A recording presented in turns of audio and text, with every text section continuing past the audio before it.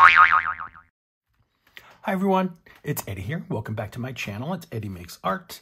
And today I am so proud to introduce you to my 3 stencil designs. And these are all brand new and they're available at pmartiststudio.com. And when you go to pmartiststudio.com and you make a purchase of $35 or more, you're going to get 10% off using my special discount code EddieFan10. And all that info is going to be in the description box. And if you're not familiar with them, PM Artist Studio is a mom and daughter team. And they are P as in Patricia, M as in Mariah. And they are artists. And they both live stream 4 times a week. And they, you can see here, they're on Central Time because they're in Texas.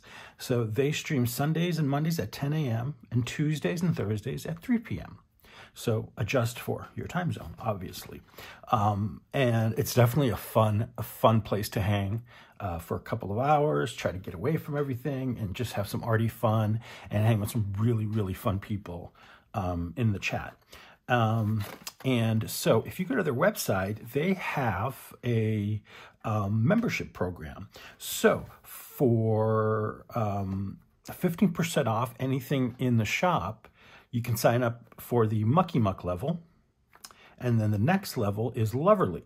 And that gives you 20% off anything in the store, including sale items.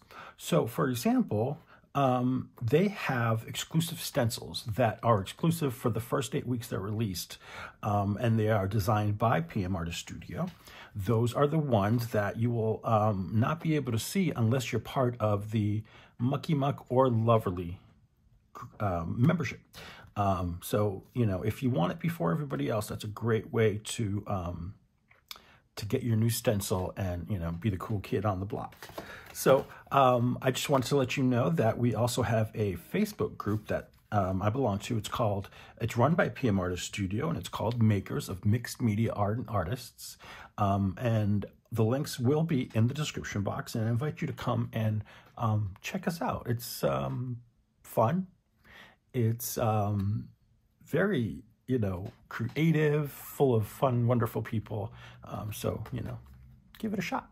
Check us out. You can see a lot of my art on there as well. So let me introduce you to my new things here, my new stencils. So excited. So you see my logo there. This is barbell lattice. And the size I have in this one is the 8x10 because I don't have a plate larger than 8x10, so it's unnecessary. And you can see I've given this a lot of love already. You might have seen it in another video. So that one is, and these are all cut from Yupo synthetic sheets. And you can see here, it resists buckling with wet media and can be wiped clean or let the grunge build up, adding unique texture to the prints. Now, once they're gunked up like this with the paint and they're grunged up and they look, you know, very well used, you can always soak them. And on their blog on pmartiststudio.com, there are different ways, they give you different ways to clean your stencil. So what I do is I soak them with some Dawn dish detergent and water, and I'll let them sit for about a day, depending on the thickness of the layer of paint on there. And then it easily wipes away, or like if you use a gentle brush, I use, for example, this, and it's pretty soft.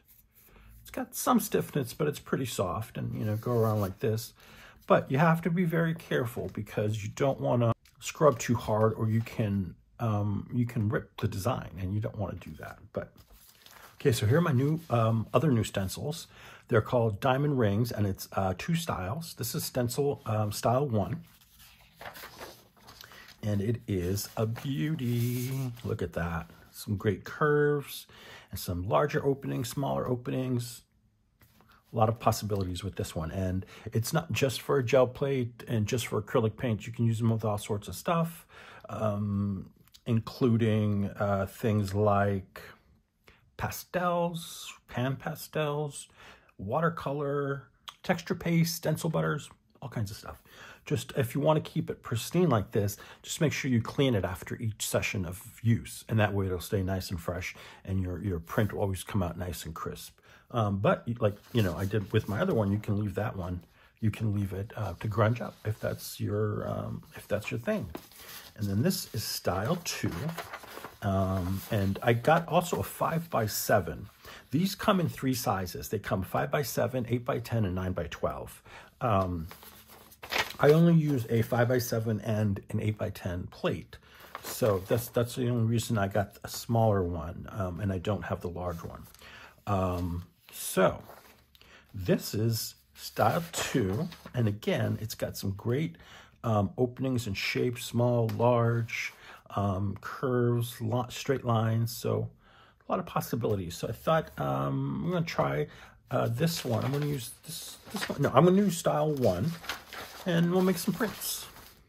Give me a second to set up. I'll be right back. All right, I'm all set up, ready to go. Got my brayer off sheets, and I think I want to start with this new color I just got recently.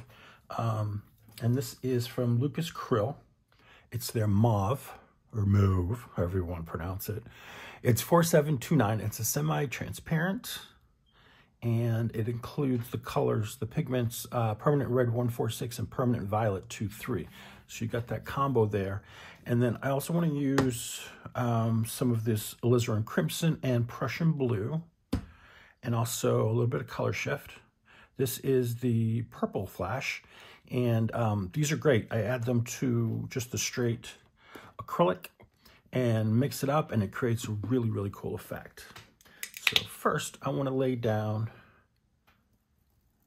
this color here, and I'm going to give it a little bit of this purple flash. You want to make sure you shake it up well, and I try to get it onto the paint, the solid acrylic, so that it doesn't cause smears on the plate. Here we go. Not as great as I wanted, but it's gonna look good. So I hope you are all doing fantastic, making art, watching videos, staying out of the cold. And I know that like today was a decent weather day here, but now we're expecting a bunch of snow overnight, so that should be interesting. So just lay my stencil down, and I'm going to use some Carnival wet strength tissue to pick up what to come up through here. Now, again, this is my first time using these, so I'm very excited to see the results. It should be pretty cool. Let's see. Here's just a piece of paper towel. Ooh, messed that up. I'm so excited. That's the problem. All right. And sometimes you can push a little bit just to get everything up through the openings in the stencil. Let's see, there we go.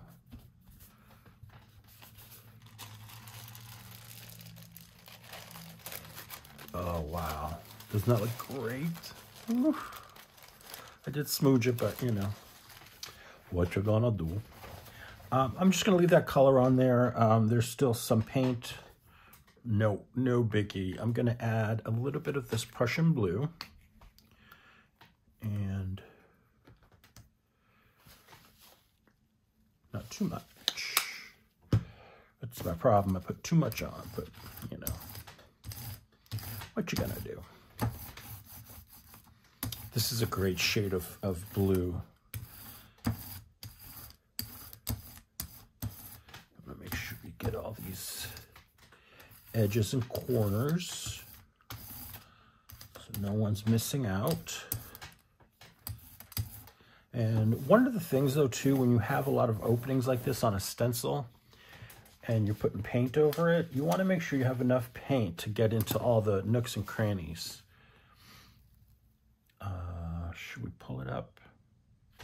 I'm not going to pull it just yet. I'm going to go ahead and just get some, actually for this one, I'm going to get a piece of rice paper.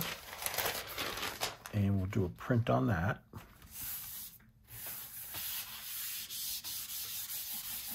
Now with the rice paper, you have to be careful not to leave it on too long or it will stick and rip and be a holy mess. See, it's already wanting to stick. So you see how quickly I did that. Now, if I left it on any longer, this would have stuck to my stencil and the plate, and it would have been a holy mess.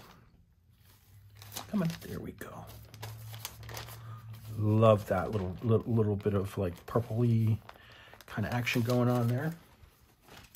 Let me set this to the side. So let's do one more color, and then we will do a final pull. So this is what it looks like. That's going to be the top layer, let's say, right? So let's add some... I don't want to do the alizarin on this one, but what if we did some of this shiny blue?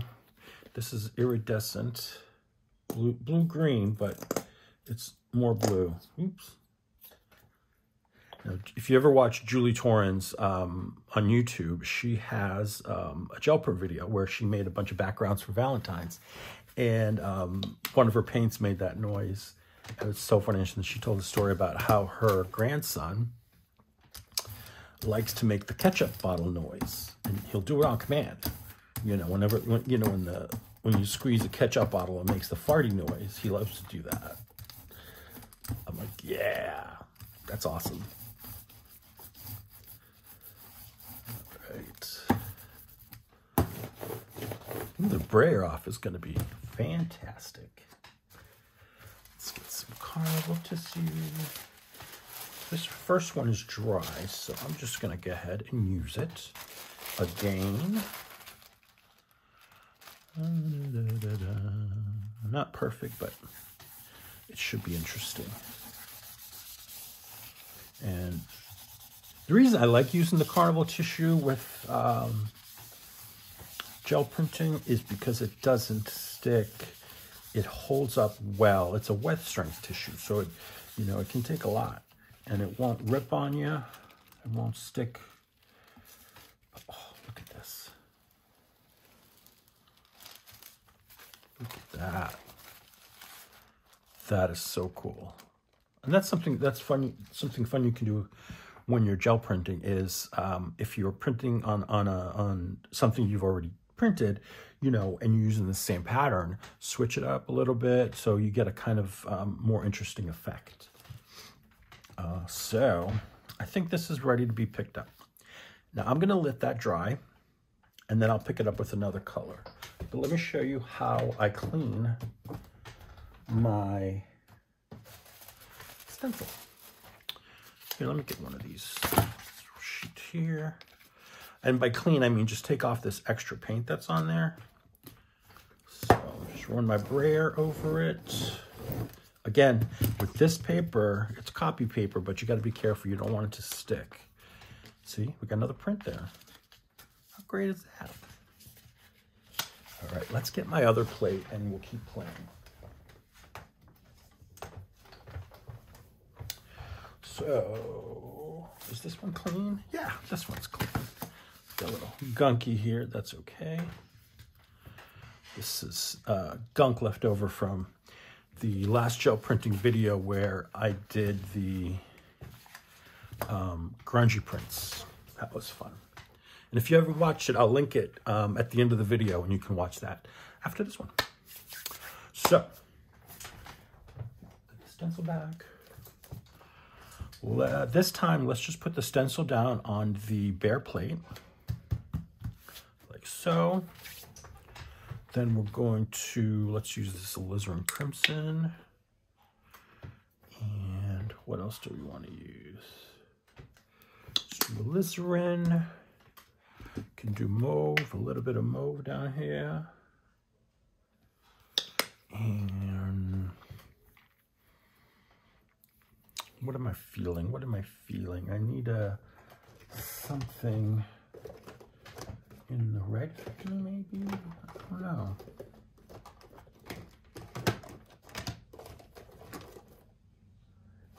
Let's use this Prism Violet, not Prison, Prism. So you can see this is Prism Violet. All right, if you know, you know.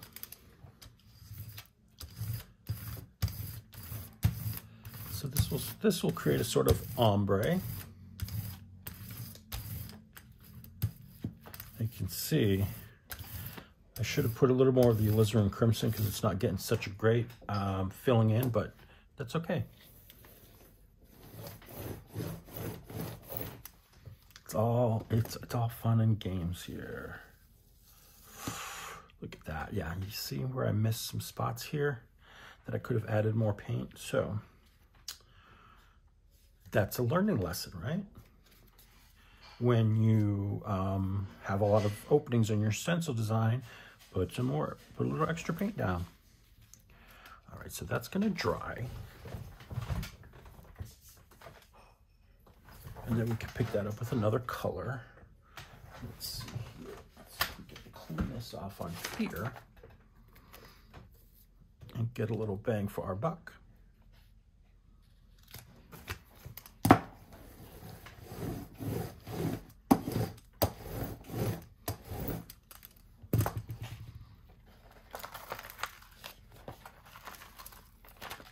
Okay, isn't that cool?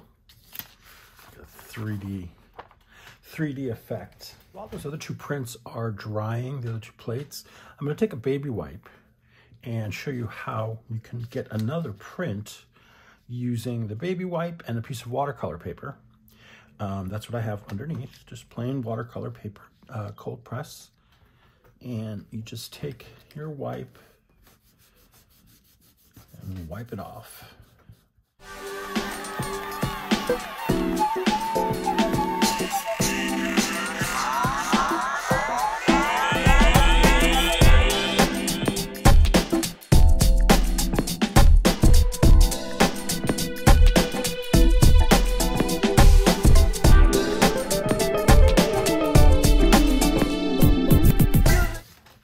Okay, look at that. We got another beautiful print just by using a wipe.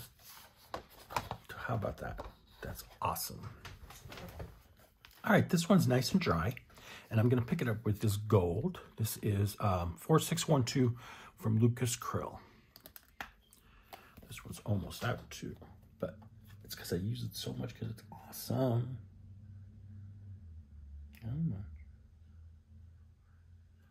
All right, that should be plenty. Don't be shy when putting down for a pickup layer sometimes, especially if you have a few layers of paint on the plate already. Give that, you want to give it enough paint so it sticks to the other paint. All right, okay, I think I got every little bit covered.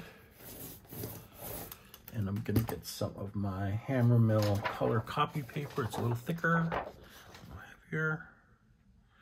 Try and center it as best I can. And here comes the boom. We got the Baron, Wood Baron by Anthony Cody. And this helps to burnish the paper down onto the plate, smooths it out so you're getting that nice, even print, and hopefully you get everything up nicely. And if you don't, sometimes what you can do is you can add a little acrylic gel medium to the plate and then put the print back down carefully and pick up, so you can pick up the pieces that did not stick the first time. So that's what it's going to look like, hopefully. It should be good. I'm going to let it sit, and let me turn my attention to the other plate. This should definitely be dry. Although, let me see here, yeah. It needs a second, it needs a little bit. There's some purple business here that's still a little shiny. So let me wait a second. All right, it is dry. And for this, I'm gonna pick it up with the PBO here we go. Iridescent green yellow. I don't have my glasses on. It's number 359. And this is a fabulous metallic paint. It's the same as the blue-green that we used earlier. Right? So this should be a fun print.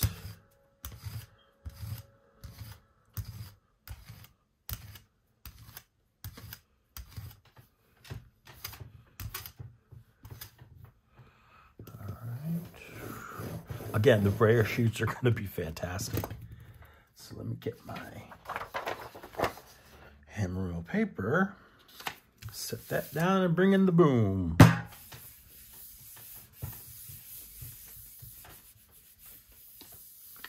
Those edges are important. Make sure you get those. All right, we'll let this dry, and when I come back, I will show you the two prints. Okay, I think this one's ready to go. So I'm just gonna make sure the edges are not stuck. Call it cracking the edges, because we don't want those sticking down, because then it'll ruin our design. So let's take a peek.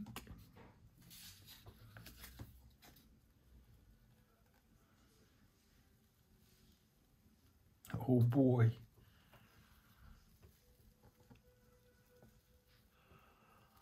That is super.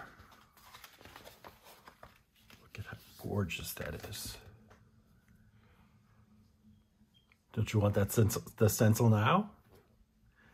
Yes, you do. That is a wiener chicken dinner. Oh, I really love that. I'm glad I picked it up with the gold. It just looks more luxurious. Cool. Okay. Let's take a peek at the other one. This one should be dry as well. Oh, that's going to look cool. I wish I hadn't mucked that up, but, you know, live and learn. It's just paper. Let's make sure our edges are not stuck down. Give them a little crack. Now you could certainly leave these overnight if you wanted to, or for, you know, a few hours. But I find that if your plate has been conditioned well, that it shouldn't take too long for a couple of layers to pull up. Now, if you're working with a lot of layers, you do want to let that sit for a while. Okay. Oh, look at the shiny goodness. Oh boy. That is another winner. How fantastic is that? It's so good. That green just really works with it, because if you look at the color wheel, the opposite of a lot of these reds and violets is in the green family, in the brighter green family. And so, you know, if you're doing it right, you want to do it where your color, your green is not mixing with your purples and reds. Otherwise, you're going to get brown and just blah. So that's why I let that first layer dry and then picked it up with the paint, the green paint, so that they wouldn't mix, but they create a really cool contrast. All right, so that's 1 and 2. How awesome is that? And then this is my new stencil. I'm so excited. And what did I do with the other ones? So that is style number 1, diamond rings, available in 3 sizes, 5x7, 8x10, and 9x12. Now, I hope you enjoyed this. Don't forget to hit like and subscribe and comment, and those 3 things are the best things you can do to help my channel out. I really appreciate it. Thanks for stopping by, and I will see you in the next video. Bye.